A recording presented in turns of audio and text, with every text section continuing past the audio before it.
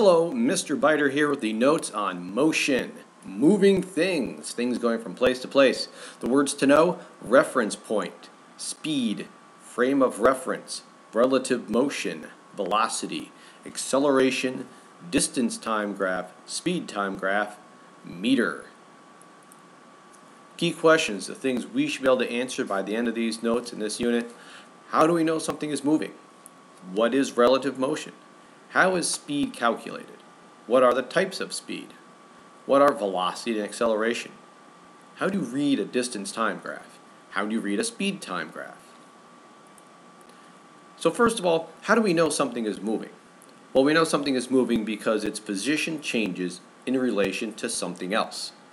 We have to have a frame of reference to see if something is moving in relation to something else. This is called relative motion. And what is relative motion? Well, this is how we know something is really moving, and we have to have something to compare the motion to. So everything is moving relative to something else. So everything is moving. Now, everything around us is moving, but it's all moving relative to something else.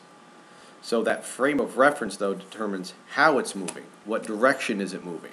How fast is it moving? That rate of motion. So it's all relative. Let's look at a classic example of relative motion. From the point of view of a person standing on a train platform, the boy is not moving.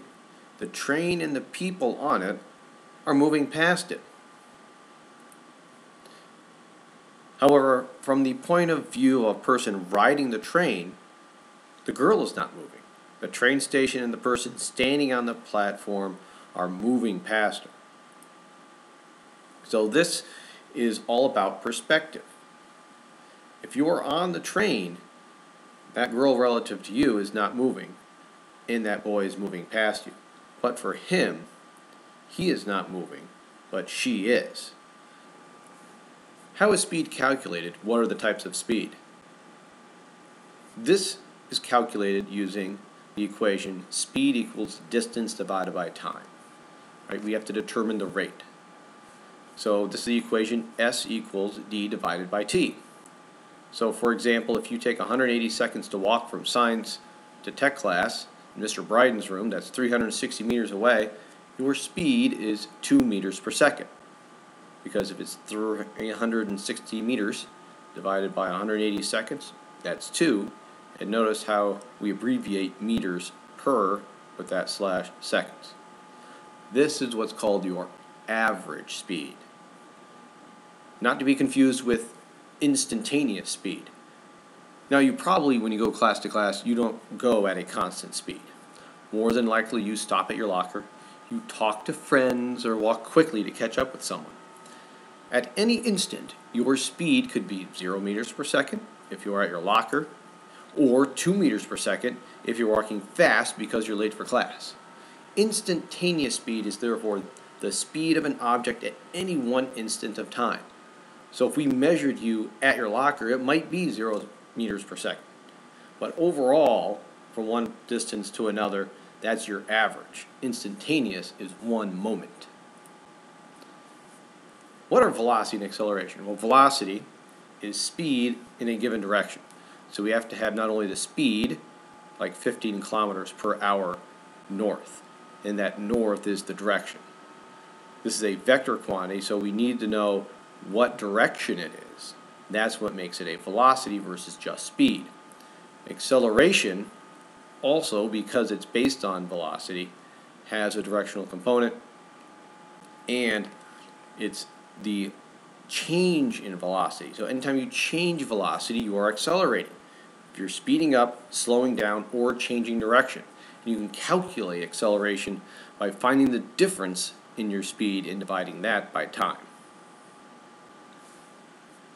Now when we look at speed and acceleration, often we're going to look at graphs. And we need to be able to read a distance time graph.